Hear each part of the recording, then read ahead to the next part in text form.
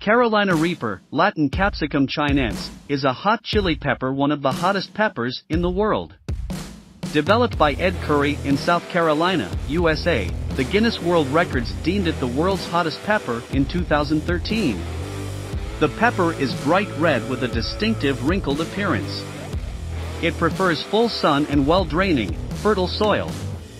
Carolina Reaper requires regular watering and monthly fertilizing to produce high yields. The plant is sensitive to frost and requires warm temperatures. It's best in USDA zones 9 to 11.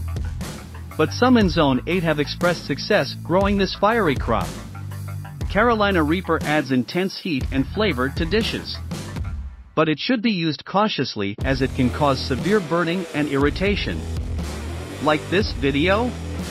Please like and follow us for more gardening and landscaping tips.